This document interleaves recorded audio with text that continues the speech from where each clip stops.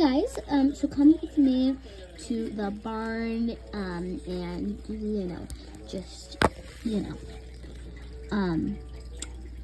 my morning routine, basically, because I'm here every day for all their vet checks, and, So first I usually go into the barn, and the barn is always left open during the day, so I go into the barn and I get out whatever horse I'm using.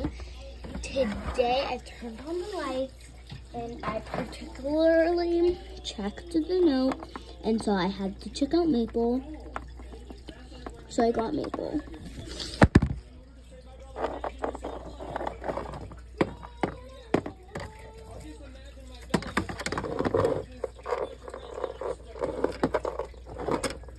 So then I tied up Maple and closed her stall because she has a colt and I do not want him to escape while I am working. So then I take off her blanket. So sometimes Rio comes in while I'm checking, but today he did not. He was playing outside, so Maple was all healthy, but it was her vet check and she was all healthy. So I was all done with Maple and I went to go get her blanket back on.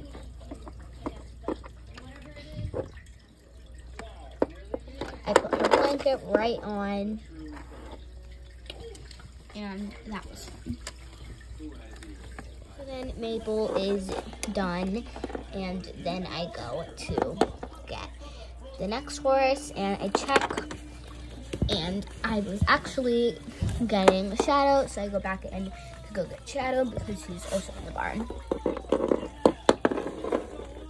He was also due for a vet check, so I took Shadow. And then Shadow was also fine. For a racehorse, he is amazingly healthy and is doing amazing. So then I put on his blanket and I'm going to check out the next horse. And then the next horse was actually Prancer.